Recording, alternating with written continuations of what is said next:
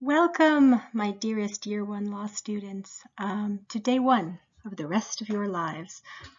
No, it's, yes, but more specifically, welcome to Legal English, the course that invites us to cover a broad range of topics, each one of them very briefly, too briefly, in order to help you prepare for your studies for the next few years in English as optimally as possible.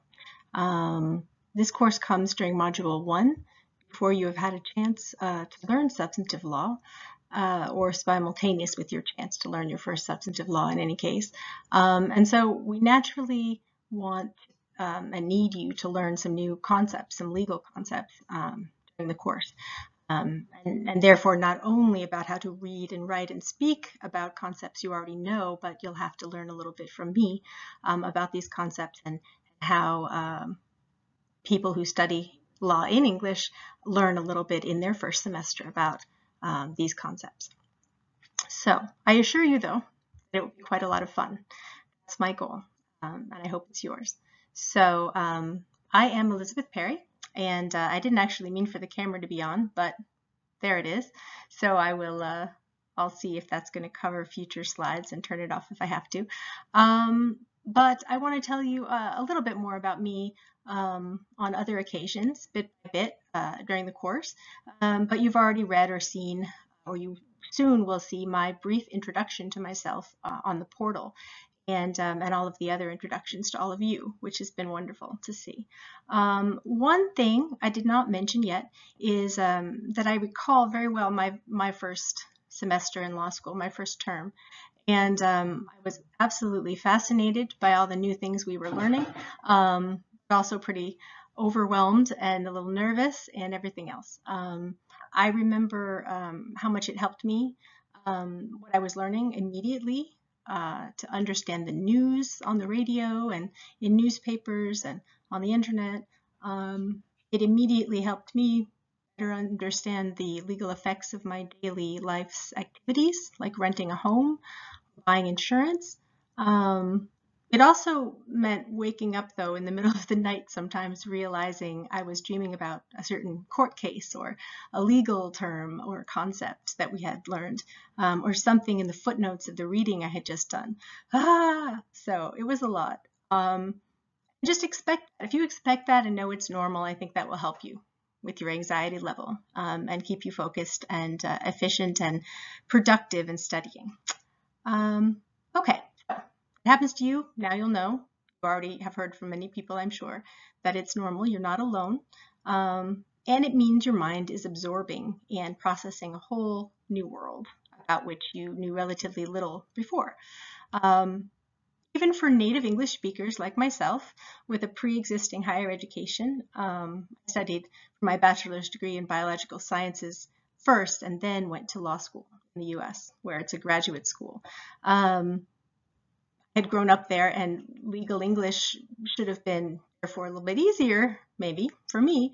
But the terms and concepts and practices from the world of law are often new and overwhelming for absolutely any law student. This is just fine. It's the way it should be. Steep learning curves are amazing and exciting, a great experience in your life that you'll never forget. So I hope that you agree with that. Help each other out. Recognize the stress is normal. Recognize all sorts of feelings, including hating this stuff for a little while or thinking about stopping altogether. Those are normal experiences too. And you'll do just fine. Try to take it one day at a time and get through it. Okay, so today's lecture introduces you to, as you see from its title, Legal English, the course we're about to embark on, and also the academic and professional field called Legal English.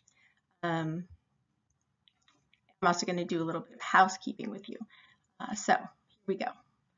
Moving on, and I'm going to click off the photo, rather the camera. Okay, so first we're going to cover a few housekeeping items that will help you do well in your first weeks of the course. Then we will talk about the field of legal English. And then the course's aims and learning objectives, because I know you have read, or you will this week be reading, the course outline on the portal as part of this week's homework. So you should have read there about the course objectives and the setup for the course, sort of module by module, and you'll have an overview understanding of the topics we're going to cover. So I'm not going to add even more to your plate today by reiterating all of that. I will talk in next class, the seminar, a little bit about one of the main learning activities that you'll be doing, which I'm thinking is the personal glossary notebook project. And I'll talk more about seminars and how they work in the next class on Friday. But, or it may not be Friday if you're listening to this in a different semester. I don't really want to mention specific dates and then accidentally forget that I did that in recording lectures. But now I did it, Friday. But to focus on these learning activities all at once would be a little overwhelming. So all you need to know for now is that we're going to focus in the course on helping you listen to legal English better than you can now, read it, write it, and otherwise work with it, specific to how a legal or a law student needs to do so, and how a legal professional, including a lawyer, has to work with legal English.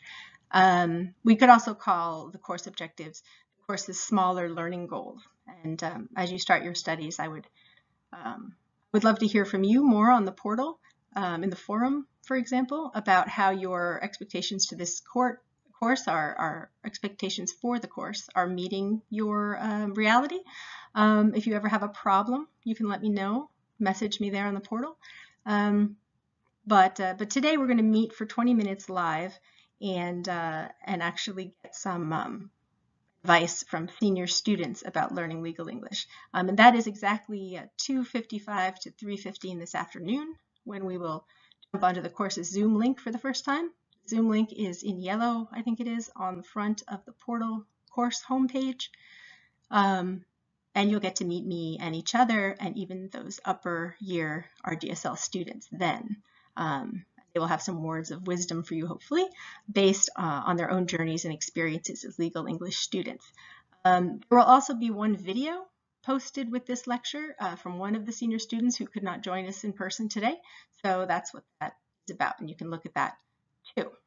All right, I've been speaking very quickly, so I'm going to slow down and as I get into the housekeeping items, so that you will have a chance to write notes without having to pause the recording playback again and again. But of course, feel free to pause. One of the reasons I'm recording this is because, well, for one thing, internet connections can fall apart sometimes, and you might miss some words that I'm saying, or you might have a disaster with your internet connection, and I wanted to be sure that everybody would have a chance to listen to all the words of this lecture in the very first week of class while you're getting yourself all set up. And I know my own daughter, who was last year a first-year psychology student at a university in Scotland, she really enjoyed the recorded lectures. So I'm trying to do a bit of a blended thing here and record these lectures as a resource for you, and then we'll meet very often in person on Zoom, in person, quote unquote, on Zoom, and get to talk one-on-one in smaller groups. So lectures are so one way often, and it's not so fun to sit on Zoom and just listen to someone else. So hopefully you can sit here now and listen to someone else and get a cup of coffee and pause if you need to. Okay, housekeeping notes to begin. This here is my favorite fictional first semester law student, Elle Woods, from the wonderful movie Legally Blonde. As you can see with her glasses and sweater and even a tie there, she knows how to get serious and focused as she begins to take notes on the important things in her first week of classes. And that is what I invite you to do now. Housekeeping note 1 is that Elle Woods is a good example for you.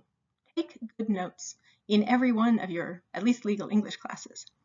Whether it is a pre-recorded lecture or a live seminar, and also while you do your readings. You should take notes that you'll be able to refer back to, read again, correct if necessary. It's a very good visual and physical and auditory exercise that helps you retain information and work with information.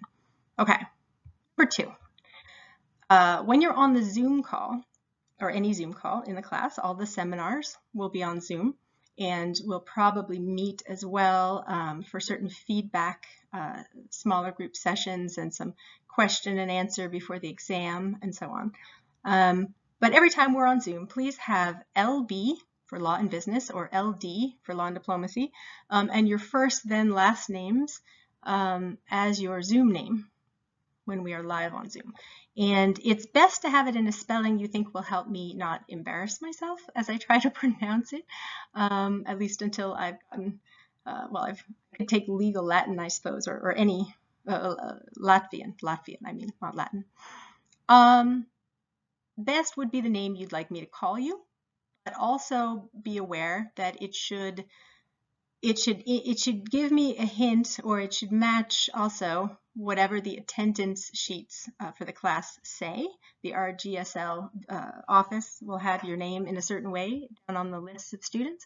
Because if I can't match those to your Zoom names, I will have a very difficult time marking you present for each session, and to call on you to help you practice your speaking skills and make sure I've covered every student in that way.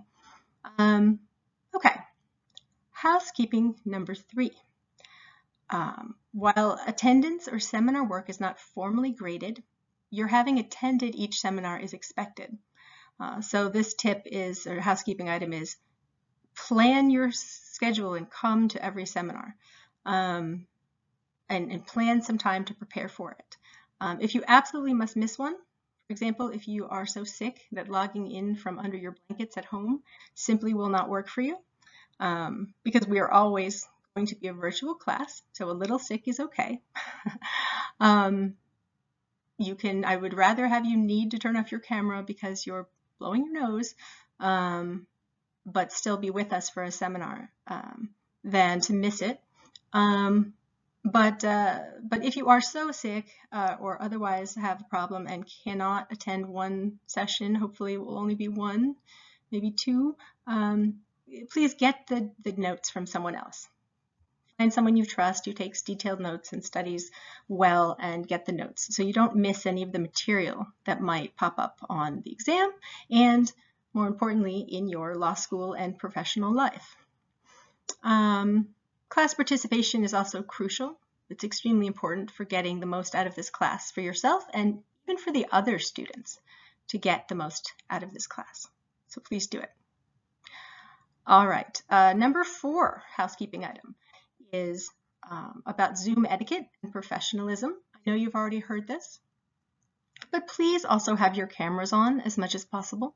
I do understand if one day your bandwidth is absolutely awful and you must shut off video for a few minutes at a time to hear us. But in that case, please do shut off the video for a few moments, try to put it on again, let us know what's going on in the chat if you can't turn on the video, and just, be serious about being a participant in the class. The default has to be the cameras are on. Although I don't mind you standing and stretching and drinking water and petting your cat or dog or stuffed animal within reason, because we are a university class and not a courtroom. There are times that I will code switch, and I will give you more of a sense of what it's like to act very professionally and speak very eloquently and formally in legal English. But during our seminars, we can be a little bit more relaxed and focused on learning the subject matter at hand. Number 5, finally.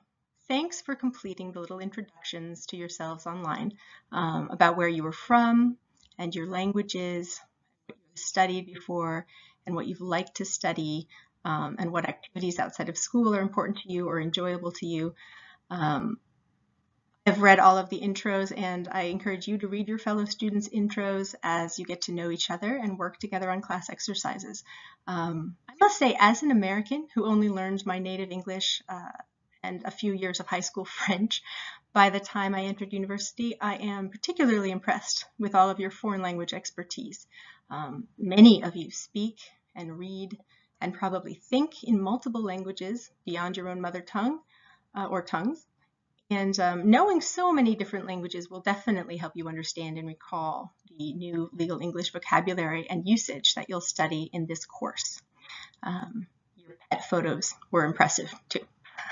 I promise I will share more dog photos, and you will also see my little dog Scout on Zoom, because here in Sweden we are also working from home until later in September.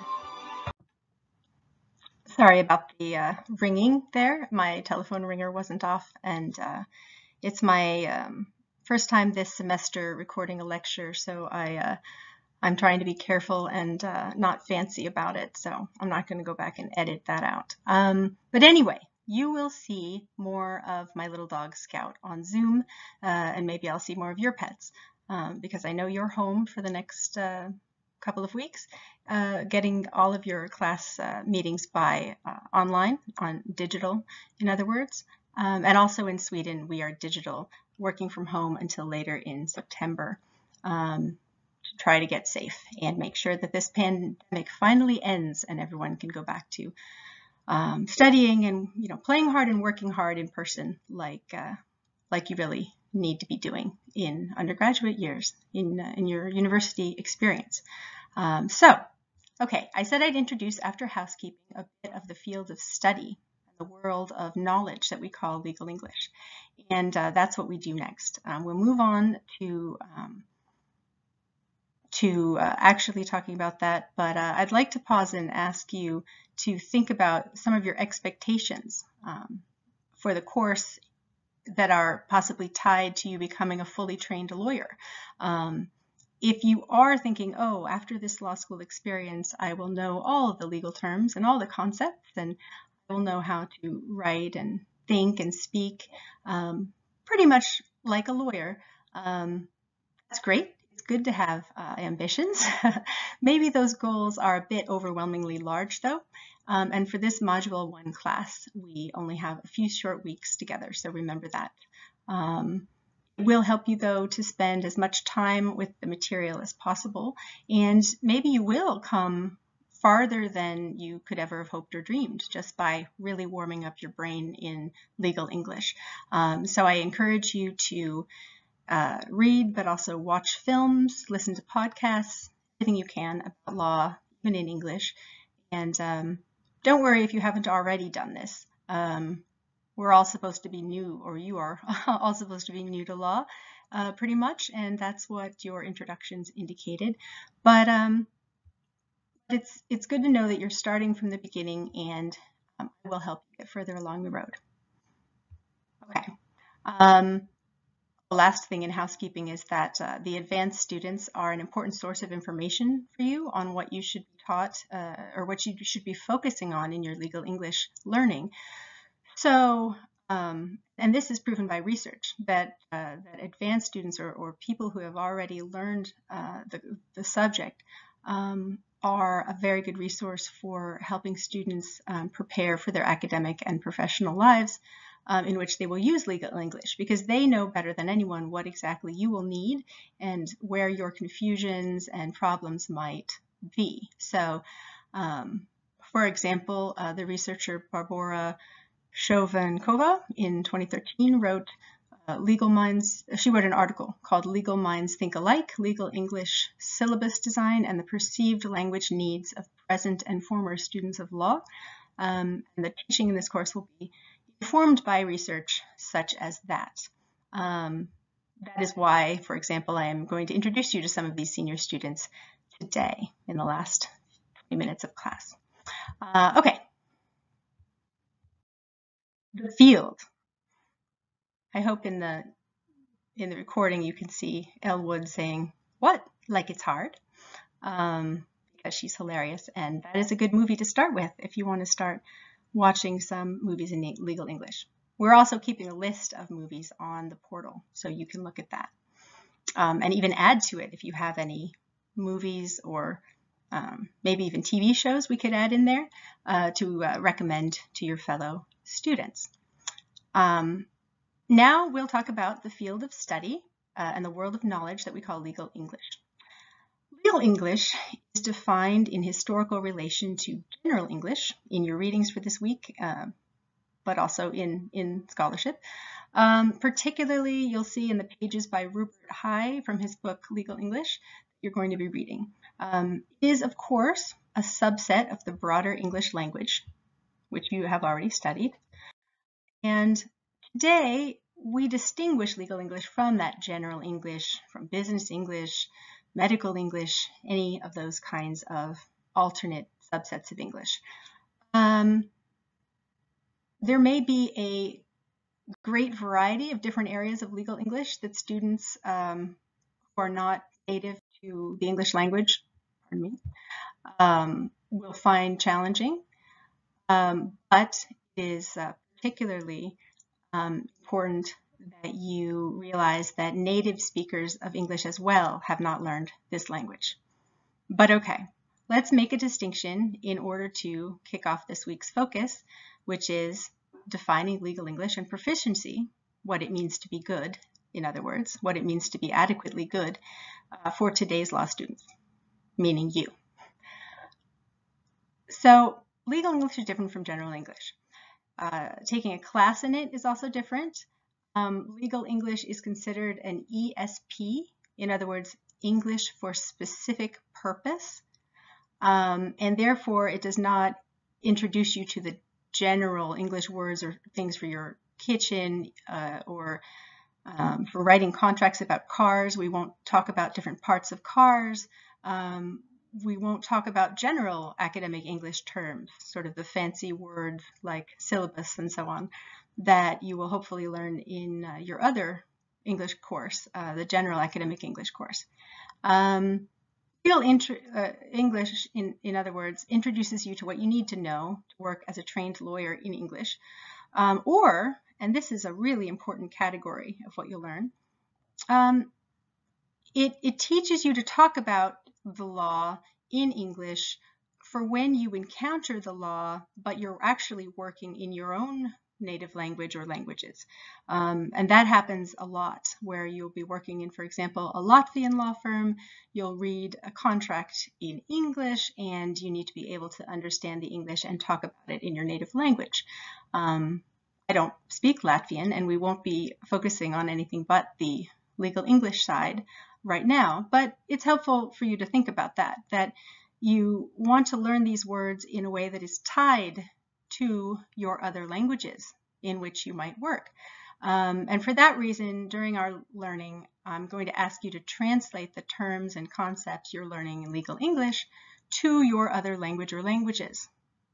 That's going to be part of what you're doing for the personal glossary notebook project that we'll talk about more next time. Okay. What are some of the main features of legal English that are different from general English? Well, for one thing, it is both more and less clear. And what I mean by that is that legal English is, for example, when you write a contract or a brief for the court, it is structured and it uses words that are special and distinct. They are used, we hope, consistently, these words. So, for example, in a contract, one does not refer to the car, the vehicle, the sports car, the Porsche, but instead one uses the same word and defines it right from the beginning to make it kind of almost like math, very clear, and to avoid any ambiguity that can be exploited by someone who wants to, say, violate the contract. And we'll talk more about that during our seminars. But so you can see how legal English might even be more clear than general English. It's not poetry, it's not creative writing, not with respect anyway to the creativity of finding different ways to say the same thing. But then again, it is less clear. There is jargon. There are words used differently than they are used in everyday, what I heard a student call rom-com English, romantic comedy English, that a lot of people feel that they speak because they watch a lot of films and YouTube videos and so on. And it's different than words that are used in business or public life as well. In fact, I don't want to make legal English too distinct from EU English, but it is a joke that is told when we teach European Union law, that sometimes the European Union political agents and various institutions use English in a very unique way. Some particularities of EU English might be different from legal English in other contexts. But that's an aside. And you don't need to memorize these differences so much you don't need to memorize specific differences. It's good to know some of the ways that we're talking about today. So, not saying this isn't on the test. How is legal English distinct? Some of the main features of legal interests that are different are, and thus may cause problems to non-native speakers of English and to native speakers who are not yet lawyers, are, according to research, the following. Archaic words and expressions. In other words, e.g., which means, for example, thereto, thereon, thereof, or rarely used words and expressions. This is something that the Cross-Linder textbook talks about, as well as a few others. Also, there's a book by Williams from 2004 that reflects on how the inclusion of foreign words and expressions, especially from Latin or French, makes legal English distinct from general English. And we'll talk a little bit more about that in, you see in your readings the discussions about Old English and Old French. We also have, so that's foreign words, then the frequent repetition of words, particular words, expressions, and syntactic structures, instead of using, for example, the pronouns that we use every day when we speak English, like he or she or it. In legal English, you might use the same word, like the car, again and again and again, or the defendant, or something like that. Facebook Incorporated. You might use that word or that phrase again and again and again instead of saying it, because it is more clear and less likely to get confusing. There's also lengthy and complex sentences in legal English, but hopefully not. I put a question mark after that one, lengthy sentences, because hopefully not so often that it interferes with your understanding of a piece of legal writing. So it's not actually a goal to write with lengthy, complex sentences. It's more of a goal modernly to write in simple, direct language, even in legal English.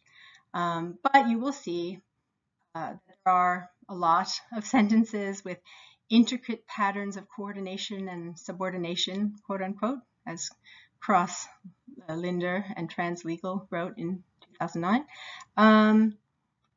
There are passive constructions. I think you know what the passive voice is. That is also not something that we want to do in legal English, but it is sometimes helpful.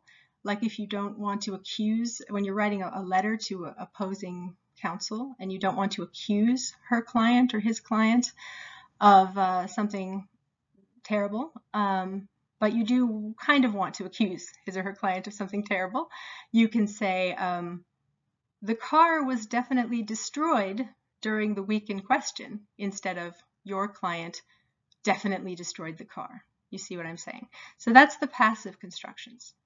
There are also homonyms, and this is a grammatical term that means that a word is the same word means two separate things in two separate contexts, like in legal English and in general English.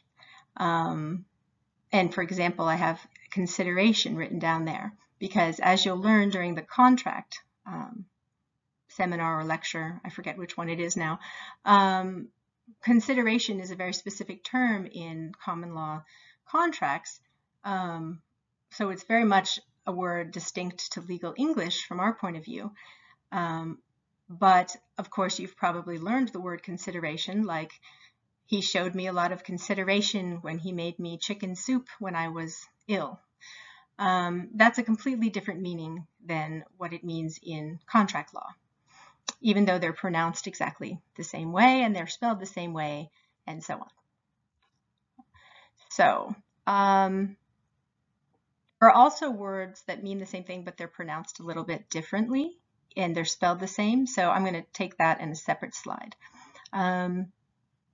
There were also some researchers in Lithuania who reported in 2011 that Lithuanian learners might sometimes find legal English difficult due to the fact that, unlike Lithuanian legal language, legal English is a very historical, traditional, and precise language counting hundreds of years of development.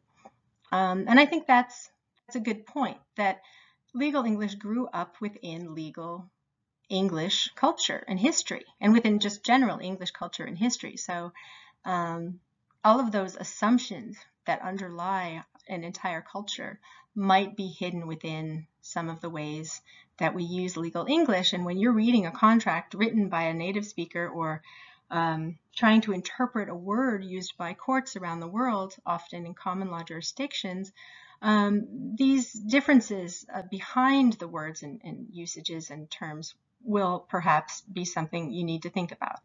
And maybe that's true in Latvian, right? Or any other languages you speak. You might realize that the meaning behind some words, even though they translate exactly the same, might be a little bit different. If there was, I don't know, a cartoon on television that everybody watched when they were growing up. I'm thinking now of the Garfield comic that was later a live cartoon, and Garfield the cat ate lasagna very often. So American English speakers, at least, might have a different idea when they think of lasagna, and you ask them to say, you know, brainstorm a bunch of words associated with lasagna. They might say cat, and it might be difficult for someone in another language culture to understand why on earth. Like, what are you putting in the lasagna? No. But that's just an example. Okay, so be aware that the language or the subset of language that you're learning in my class will be from within. It grew within legal English, English culture and history. And at the same time, it is used in between speakers of all sorts of languages from all over the world now. So I want to make that distinction. We're not learning British law or American law here. We're learning the words of this subset of English called legal English. I want to try to help you by making it broader than British or American law. Okay. We'll talk more about common law versus civil law things at another time. I will mention one distinction, though. A lot of people say, and you can think about why, that common law systems were built bottom up and civil law systems are, in contrast, top down, like from the rule book down to the specifics of a given case. But we can take that another time. All right, go to the next slide. Jolly old England. British English can be wordy. Yes, some of the research I was just talking about discusses how legal English can be rather wordy with those long, complex sentences and those passive constructions. And sometimes I, as an American, wonder if some of that is happening because of differences between British and American style generally. This here is a picture that was on a road in the UK. I didn't take this one, but when I was visiting the UK, I remember taking pictures like this because some of the signs on the roads are incredibly long and difficult to read, even for me. This is a rather mild example. They can be fantastically wordy, and I feel a lot of culture shock, even though I am Northeastern from Connecticut, New York, Rhode Island area of the US, where we are a little bit more wordy, I think, than in the South, or even in California, where I've lived as well.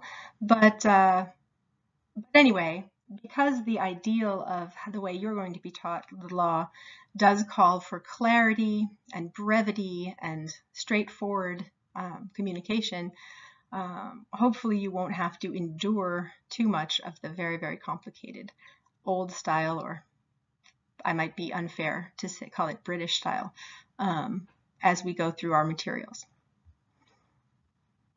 There was one researcher called Loiko who distinguished, quote, 2 language-related challenges, unquote, that non-native speakers of English may face when studying legal English. And number 1 was the peculiarities of its vocabulary and sentence structure, and 2, the cultural differences between that of a specific national common law jurisdiction and the English learners.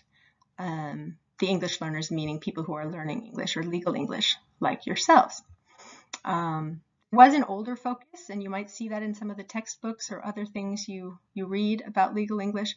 There was a focus for teaching that was for teaching legal English students a whole lot about the UK or the US legal systems themselves. I will use cases and examples from courts and statutes and so on, mostly from the US, where I was trained as an attorney and went to law school. But I will not try to teach you systems-specific details that I don't think will help you with your international legal English use.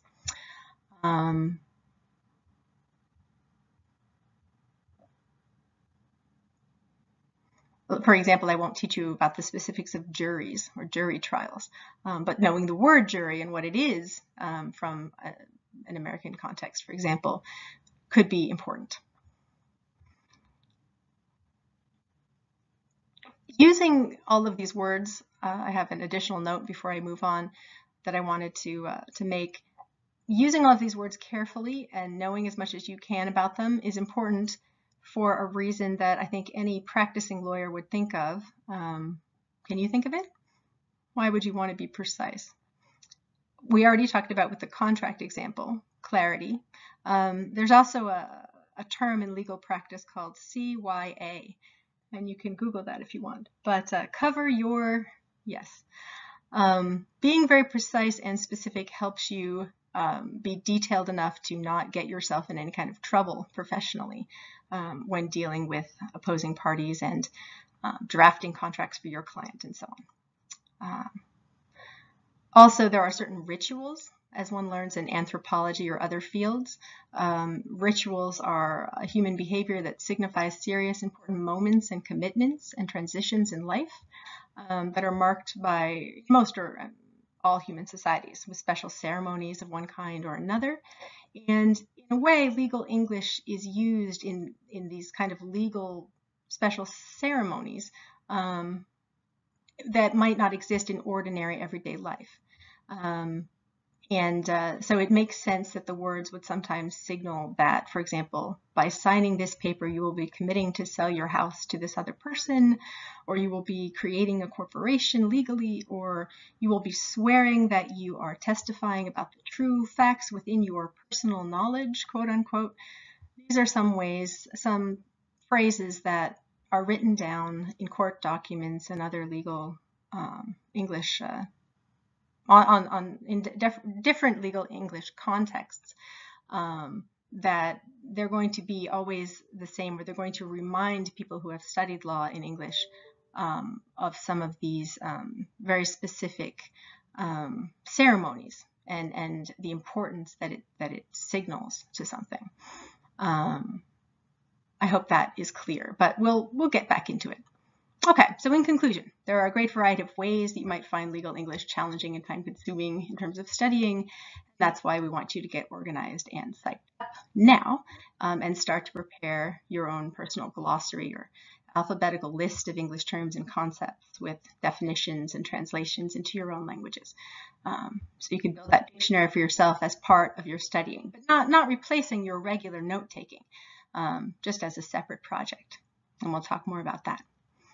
For now, though, if you do want to start a file on your computer where you write down all these words or some kind of table, and you can alphabetize it later, I think that would be wise. That's how I would do it. Okay. Remember how I said there are some words, homonyms, that are said and spelled exactly the same but mean different things in legal English than in general English?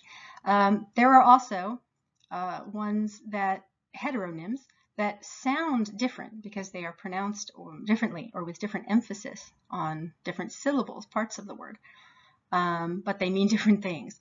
And this is true in other languages as well. This kind of relationship between two terms where one is pronounced differently than the other and means something different. For example, in Swedish, because I teach mainly in Sweden, I wrote down the example hälsa på, or actually hälsa på and hälsa på.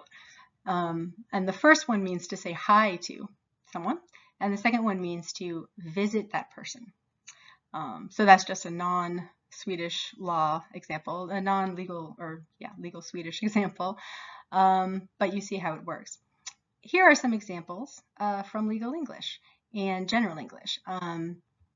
So I'll go ahead and pronounce them for you here and explain a little bit. A defect is something wrong with a product.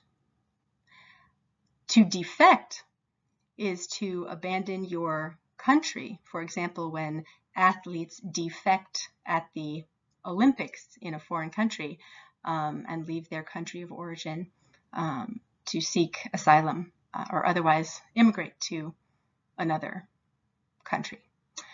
So that's defect and defect. There's also record, like a recording, the old school plastic discs that people play, records, and record. And to record something, of course, you can record like a lecture. That's what I'm doing now. But you also can record a property deed at a recorder's office. This is filing a record with the state to make sure that everyone who has a legal interest is aware that someone has, for example, purchased a property or taken a mortgage out on a property that must be paid before the property can again be sold. The third example is perfect. I'm sure you know that word because you're also perfect. But there's also to perfect. And to perfect something is to, in legal English, to fix a defect, actually. You could perfect title to a property, for example, by paying off an old delinquent mortgage. Then there's the example permit. I have to be careful how I say it the first time. So if you will permit me to hold your coat, I will put it in the coat closet for you, right? But permit me, yeah. But a permit, you don't say, would you permit me? You say, would you permit me to put your coat away? But a permit is a legal permission from usually the state or some kind of authority to conduct some kind of activity. For example, I have a permit to sell hot dogs at this sports event. Okay, and the last one is object. I think you all know what objects are, things, physical things, and I think you actually also know this word in legal English. I object, Your Honor. I object. That fact is not in evidence. And we'll talk more about those court kind of words in a future seminar. What other distinctions can you find as you read for Seminar 1? And as you think about this, I'll leave that to your own preparations for seminar. Also, again, write these words down for your draft personal glossary notebook, and we'll talk more about that. Okay, time is not endless today, and especially the resource of your energy is not endless because you have a lot of new things going on this week. So I want to briefly introduce you to the two seminars you'll be having this week on Friday and on Monday. Again, I shouldn't have mentioned the names if I want to use this lecture again. Oh well. A little more about the course, the third and final part of today's lecture. The course outline shows the structure for the course. That's the part that you should read on your own. I don't want to go too far into it in lecture.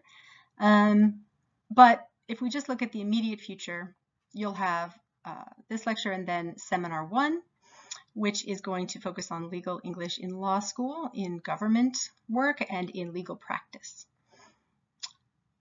And it will occur, the seminars, both Seminar 1 and 2 and other seminars, in your 3 different groups. So please remember to come to your group session and log in the way we talked about before. Watch the calendar, the RGSL calendar for year 1 for any last minute changes. Sometimes they happen, I know. And make sure you get the portal app. You can see the portal on your phone as well as on your computer. So that's a tip. Seminar 1 is going to cover, here Elle Woods is looking very furious, concentrating hard, but Seminar 1 will cover the law school substantive subjects, in other words, the legal areas as they're usually taught and broken up for law school courses in English or English language speaking law schools in any case. Also skill building, legal research and writing and oral advocacy and client skills that one learns during law school classes and activities. Then we'll cover legal sources, like the sources of law, where to find what the law is, their creation and application, creation by the government usually, or the state, or an international agreement organization. We will cover the types of lawyers and judges and courts that you will have to be able to talk about in legal English. And legal English as used professionally in the practice of law, but also related careers, because some legal professionals work in nonprofit organizations. They work in NGOs, which is non-governmental organizations. The UN, for example, or doctors, what is it called in English? Médecins Sans Frontières in French, Doctors Without Borders in English. Lots of places like that. The Red Cross, for example, is another one. So by the end of Friday, you will have thought a lot more about these subjects and other ones that are mentioned in the readings. And then after Friday's Seminar 1, you'll have Seminar 2. Seminar 2, Legal English Proficiency for Legal Professionals like you. And in that seminar, we're going to do a skill assessment, actually. So that you're going to sit down and do some work with me when you're on Zoom that day. Make sure you're in a quiet, relaxed place and you can focus, hopefully writing with pencil and paper or into a document but on your computer, but it's really important that you not use any resources at all, because this is a pre-test meant to show me what you can already do. And if you were to use resources like spell check or grammar check or anything like that, you would give me an artificially strong view of what you can already do, and then I would have to make the class more difficult, and you don't want that. You want me to meet you where you actually are. So please think about that for Monday, and we'll be taking these core skills assessments that I'll tell you about then, and we'll be doing them together on Zoom. Okay.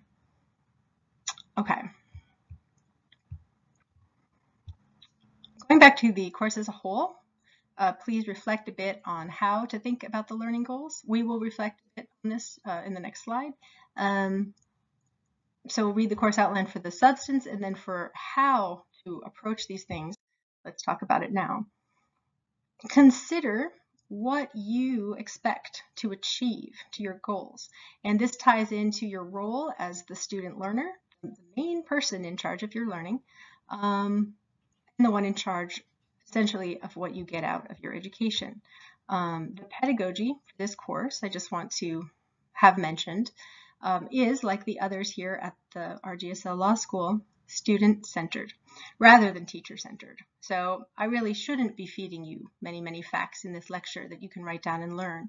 The idea is to encourage you to go find and work with and have to wrestle with some of these concepts, okay? And so if you ever feel frustrated and you're having to read cases and find answers and work through exercises, part of that is, that's because we're a good school. It's an ideal form of pedagogy proven by research to help you learn better than you otherwise would, okay? Not just the content, but the skills you need to succeed in your life and in your work. So, student-centered means professor as guide on the side. I'll be your coach, your personal trainer, your mentor, but not your spoon feeder, in other words. And the learning goals will be focused on what you as a student will be able to do at the end of the course, not what I will have taught you to memorize and spit back at me. This is kind of modern. It works for as many different kind of students as possible. There are certain special supports that help most students that I will try to use, like presenting things in different ways, visually and auditorial, through audio as well. And teacher-centered on the other side would be the professor as the sage or wise man or woman on the stage. Learning goals focused on what the teacher will impart upon the students, like a long list of terms you'll learn. Traditional, this kind of learning is considered traditional, and it works for some kinds of students, but other students may fail or become unmotivated through it, or be given special supports that they wouldn't necessarily need if the student-centered approach was used.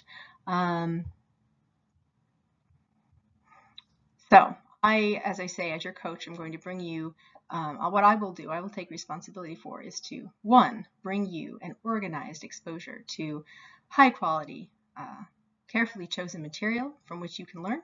And number 2, I'll even make it as motivating as I can. I'm trying to make things fun, lively, trying to motivate you and help you work to help you succeed.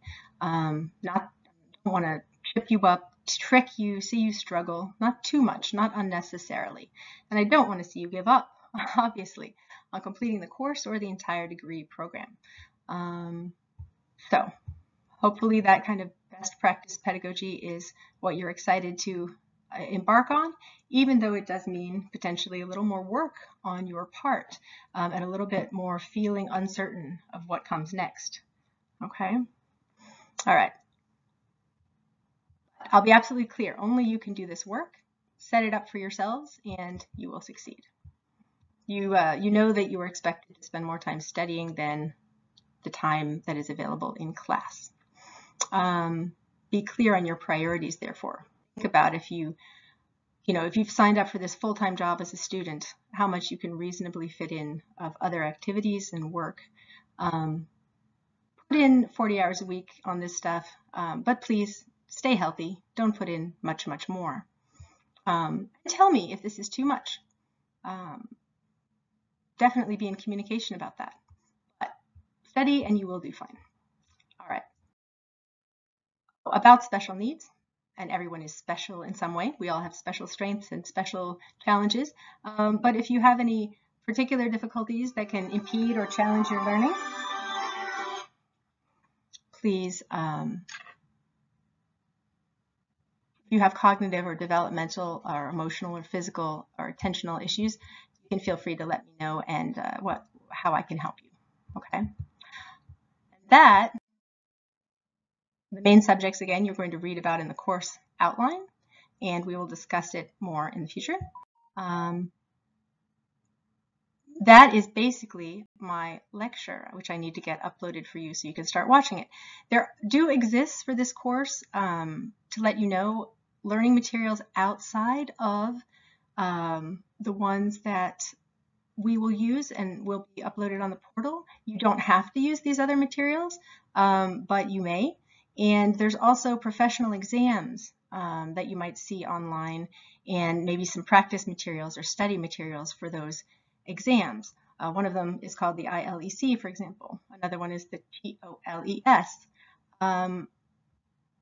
TOLES teachers point out that listening to legal English and reception of language is important and sometimes difficult, but writing is even more important for a lawyer practicing in English, and it is more difficult for you. I know from last year that it is, and that's the case with most students. So writing involves production of language with precision, and so the TOLES also focuses on testing whether students can do that, and we practice a lot with that in this class as well. Okay, as much as we can in their first semester of your education. So just know that these exams are out there, as are other learning materials online and in the library and on YouTube to use to practice them. I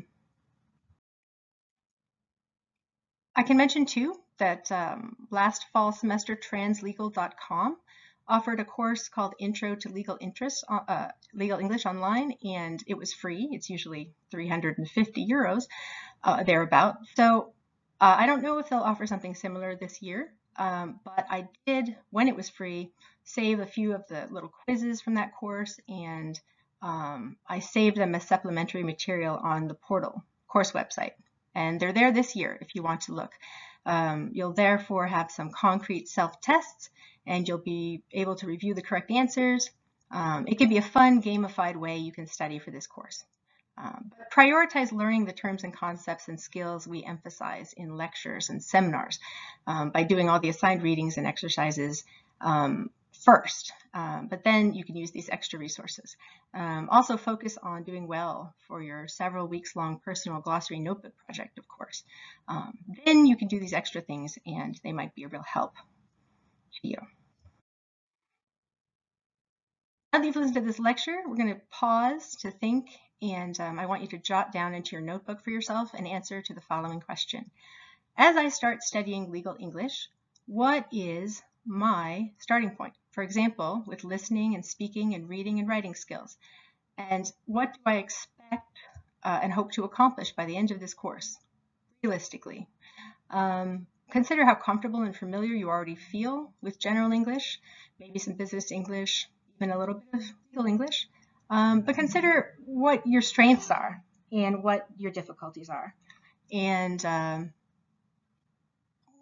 time you commit to studying, the time you can commit to studying, and what kinds of studying are probably, if you're honest with yourself, most effective for your learning. In other words, do you learn deeply enough by watching YouTube or lecture videos, or listening without working with notes and exercises repeatedly? Most people do not. It takes working actively with material. So when and where you will sit down to study, and the fact that you will commit to yourself to actually write answers to the exercises and not just read the questions and think in your brain that you can come up with the answers without working with it before checking the answer key. Those are the kind of things you need to commit to doing in order to help yourself out.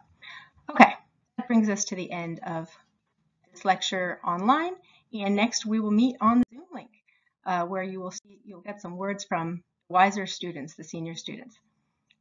I clicked very quickly through that slide, but yes, I'll see you soon. Thanks for today and welcome to the course. This is my email here at RGSL, but also I'd prefer if you write in the forum for all the students to see, or in the messages part of the portal. And that way all the messages will be in one place and I won't lose them within my email. I'll talk to you soon and good luck with your studying. Bye-bye.